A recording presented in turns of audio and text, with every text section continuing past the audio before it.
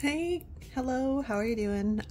As promised, I'm here with a second video this month to make up for the fact that I didn't do one in August. And I'm actually not going to do a swatch this time.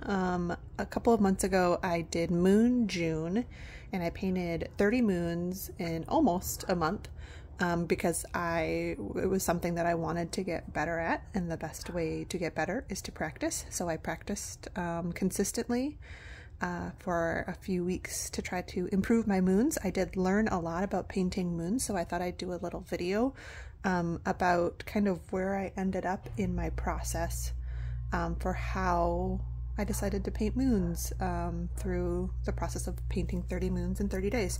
I will tell you kind of all the things that I learned. First is that 100% cotton definitely worked best for this process because it's something we do in this. What I ended up liking doing is layering, but layering as the paper dried. So you didn't want your paper to dry too fast, and 100% cotton is the best way to do that.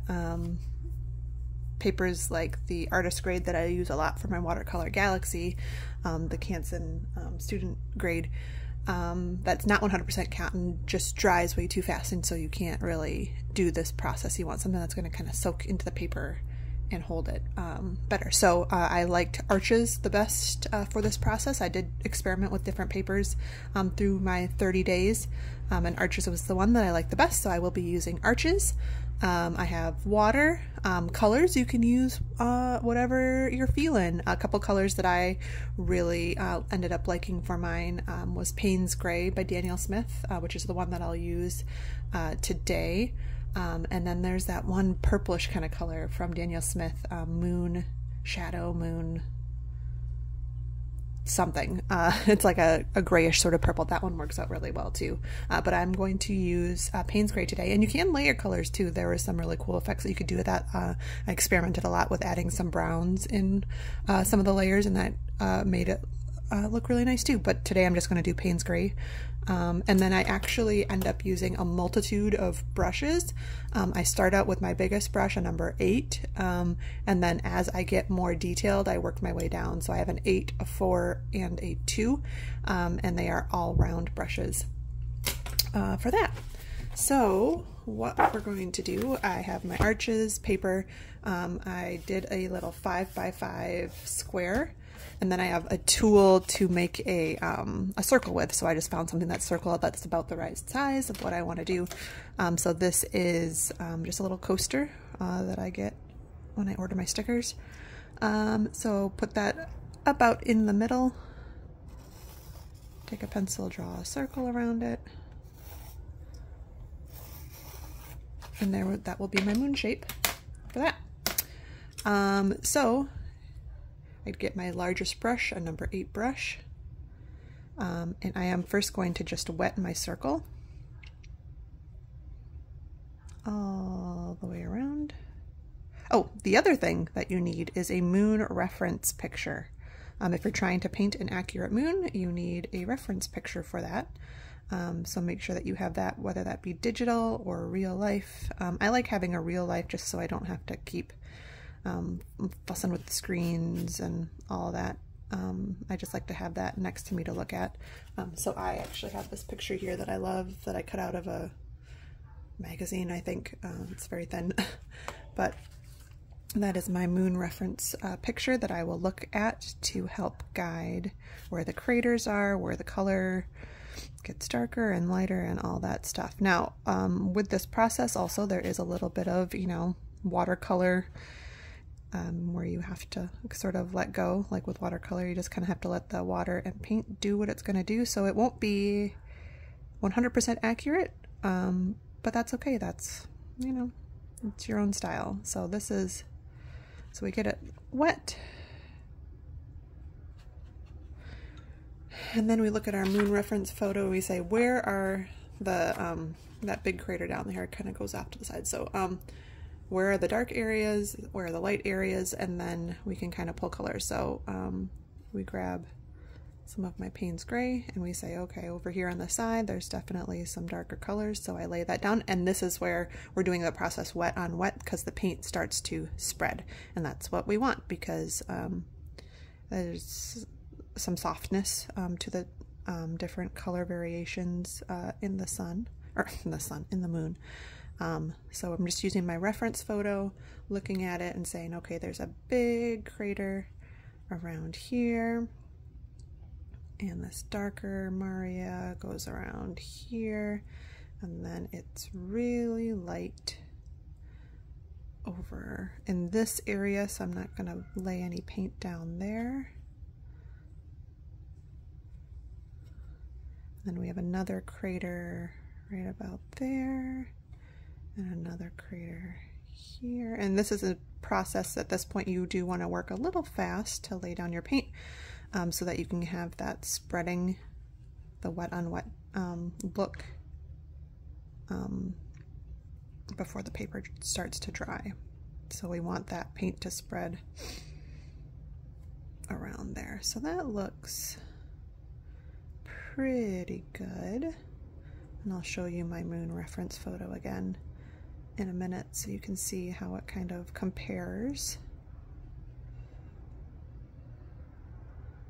I'll come in and do those better craters. So again, it's not perfect. There are definitely some areas where the paint spread where I didn't want it to, but that is okay. So you can kind of see there's a lot of similarities, some things that are different. Like there's a little bridge here that I didn't get. Comes down. There are some white areas here that I missed, but I will use white gouache to kind of help me with that. Yeah, white gouache is one of my favorite paints. It's just so useful. So you can come in with your white gouache. This is very dirty, so I'll get this one a sort of whitish tint. But again, while it's wet, I want to come in and put some of these spots in, and using that white gouache. Oh, I'll have a little peach area. That's fine. The white gouache, again, we can use that wet on wet technique, and you can see it spreading out just like in the picture, those craters, right? Kind of spread out, which is awesome.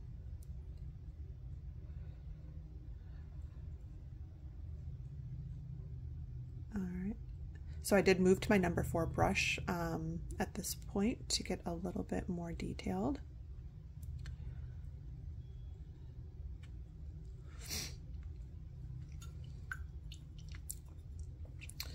All right, so now the paper is starting to dry, so we can come in and start making some of the areas darker that we want. Like this crater has sort of it's a very dark area here, so I'm going to add more paint here to get the darkest areas really dark. Like this area up here is a lighter gray, so we're not going to add too much more paint in those areas. Why I moved to a smaller brush is because with smaller brushes you can control the amount of water that's on it a little bit better, especially with a small painting like this, right?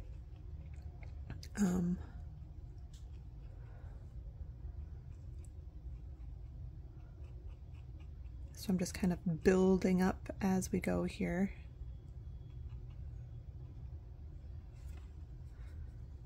Coming in with more concentrated paint to the areas that are darker.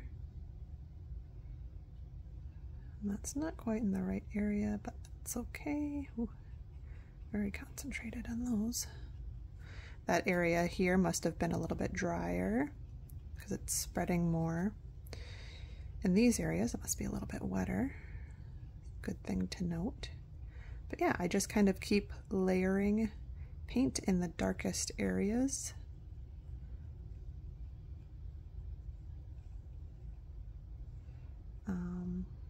Yeah.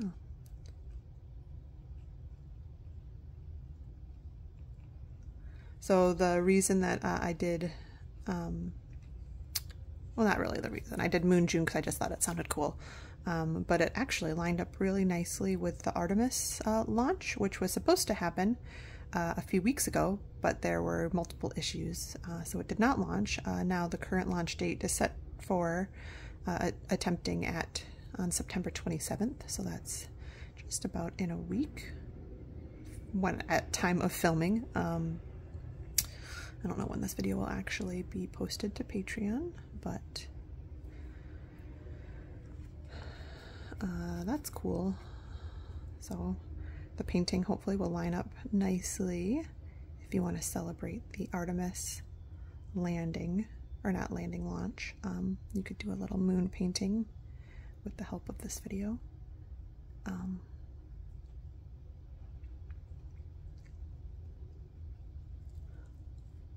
Yeah, it's just kind of layering and layering and layering, adding more and more paint as we go here, and using the water, right? Using the wetness to get the softness that we want.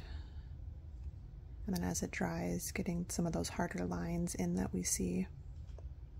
We can start adding some of these smaller craters as we go, as it dries more, so we can get it to stay in those areas. But yeah, this is basically how I did the moon paintings before. And it would make some nice effects here. So now my paper is definitely starting to dry. I'm definitely getting some harder edges. So I can come in, if I don't want hard edges yet, clean off my brush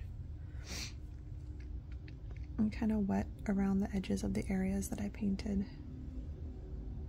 Kind of soften things up a little bit.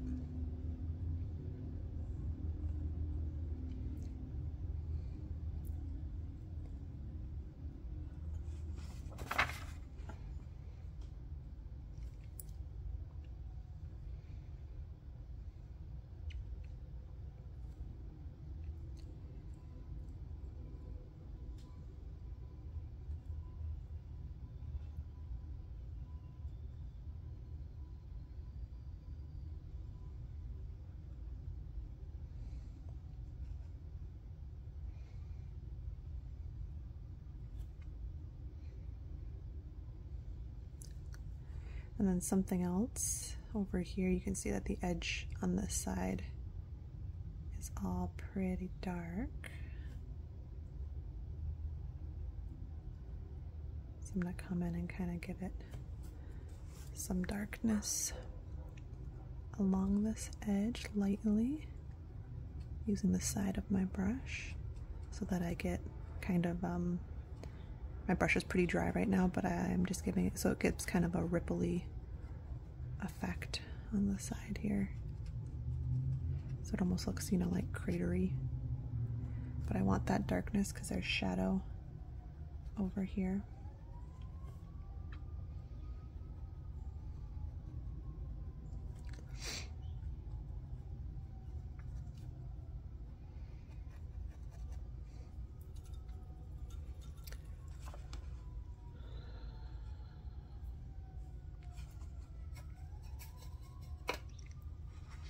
And then sometimes I would let it dry completely and then come over and do a second wash. That was another thing I experimented with.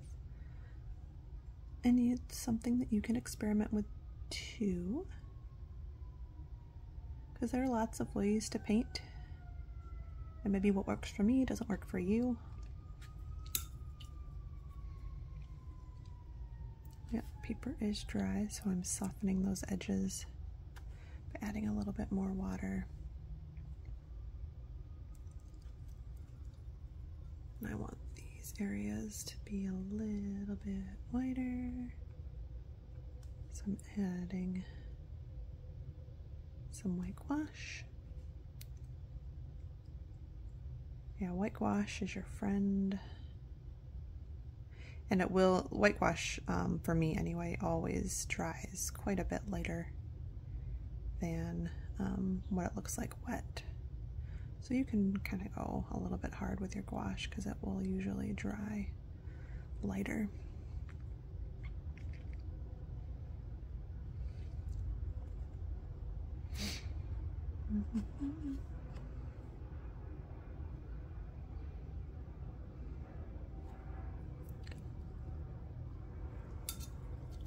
And for these little really detailed areas, you can come in with your detail brush, because there's like this line here. Oh.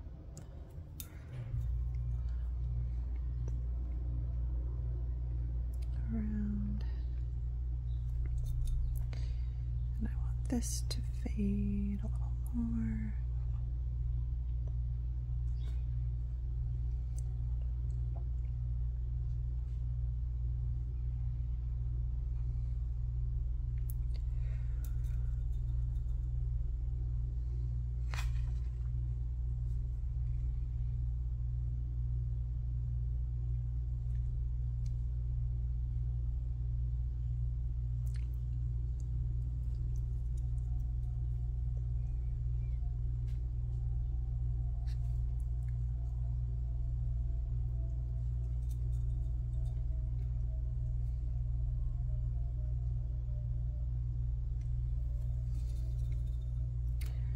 Now, I haven't really touched this area down here because it is so white, but there is some darker areas here. So something I also played with, and I'm not sure that I ever really got the hang of how to do it, was making sections. And this is with we want really watered down paint because it is so light. So not very much paint on your thing. I'm going to dry off my brush just a smidge. I'm using my number 2 brush to kind of make sections away from these, this big crater here that are kind of like pie slices that could go up, and then a little bit of area in between to make those streaks, right? Those white areas. And you can do this also with like a white pen, like a gel pen afterwards too. That's another way that you can get these streaks, but I ended up, that always kind of stands out to me as a little harsh.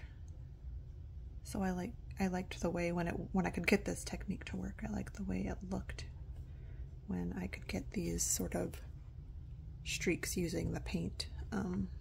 So I'm gonna try that here and see if it works well. Again, not very watered down and not very wet either. So I'm drying off my brush a little bit.